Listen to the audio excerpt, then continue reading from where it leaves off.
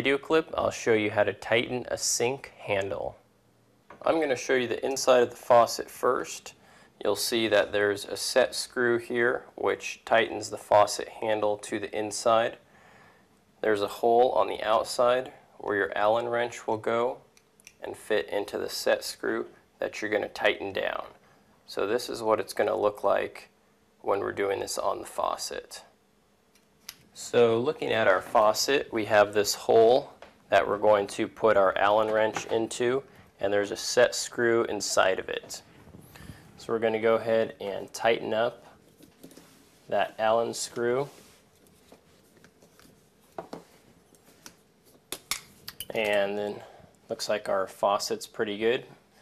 For this I turn the water off, but in many cases it's not necessary that you do that.